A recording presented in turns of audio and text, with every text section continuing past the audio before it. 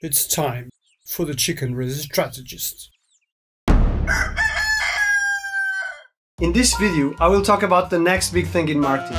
It's already here, and it isn't technology, it's impact. I remember when people used to trust a brand because it was category leader. I also remember when people started looking for brands that were socially responsible. But now, consumers want much more than numbers or charity. They want impact. Research shows that consumers are 4.1 times more likely to trust a brand that lives up to a purpose. And there is a huge difference between being socially responsible and making an impact. Let me explain this with Lucas and my chicken. See Lucas. He's leaving his droppings on my grass. He knows that it's not nice to do it on my patio, so he's actually being socially responsible. Now, my chicken poop is something else. Unlike Lucas' droppings, which carry harmful bacteria and cannot be turned into compost for my veggies, chicken poop, once composted, turns into nutrients that are perfect for my raised beds. So, when it comes to pooping, Lucas is simply being socially responsible, while my chicken are making a positive impact. Guess who's the hero in this story? Same thing with brands.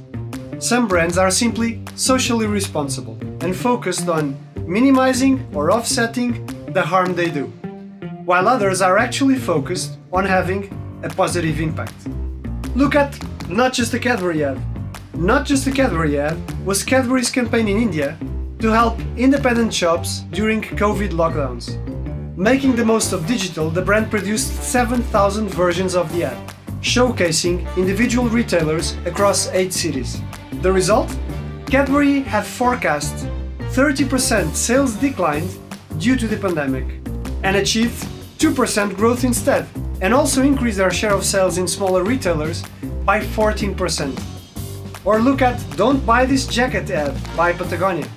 While every brand was advertising Black Friday, Patagonia urged people to spend less for the benefit of the planet.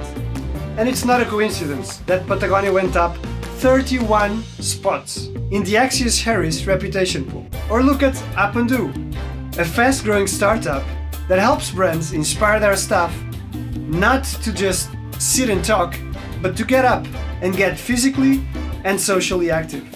In 3 years, they've helped companies and employees make an impact in 170 NGOs across 27 countries. Or the case of Wild.AI, a fitness tracker specially designed to help women create fitness and nutrition plans according to life stages and menstrual cycles, with 815% growth rate on website visits. None of this happened by chance or charity.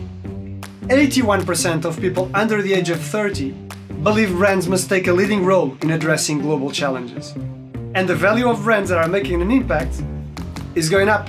Kantar consulting research suggests that, unlike the 86% average growth rate, the value of brands with a high focus on impact increased 175% over the last 12 years. So, impact is the next big thing, and you either make an impact or you will be impacted by your competitors. In other words, chicken poop is so much better than dog poop. I hope you enjoyed this video. Don't forget to subscribe my YouTube channel. And you can also find me on Facebook and Instagram with contents on marketing, communication, strategy, and my tiny farm.